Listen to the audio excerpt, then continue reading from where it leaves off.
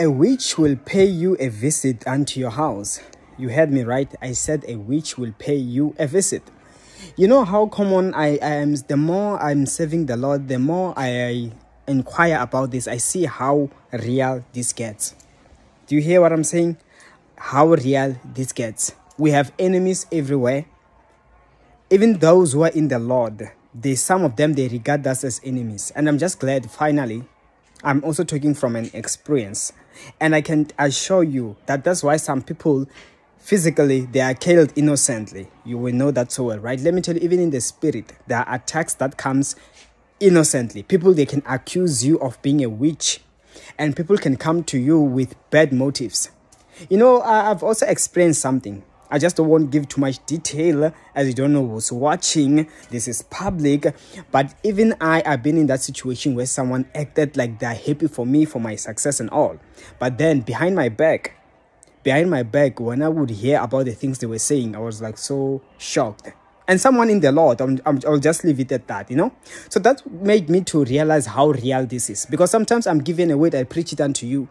But then when it also happens to me and I see it, I'm like, oh, yeah, this is real. That is why we should never drop our guard. Someone will come to your house. They act like they're just paying you a visit. And I remember speaking about coming to a house. I remember even someone did so, even in my family. The same thing, a visitation. Only to learn later, it's only recent that I learned that the visitation was just to observe so that they can get more info. So this thing is as real as it gets. You see someone who has not seen you in a long time paying you a visit, acting all the happy for you. That's what they will do. Hardly will someone show you directly, especially if they are unprovoked. But what matters is what they are saying behind your back. You'll be shocked. Let me tell you something.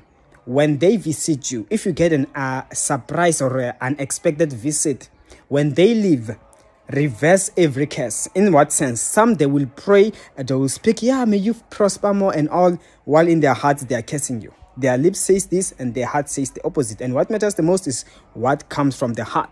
And what comes from the heart is the real faith. So that is why when they leave, after they've observed your house, they've observed your car, after they observed your whatever it is, be sure to say if there was any curse that was left, don't trust anybody. Even I felt it that this person I know they're acting happy, but now. So when it happened, I was like, I'm glad I was in point with the spirit because I was not impressed. And I pray for you that let every witch not have their way over you.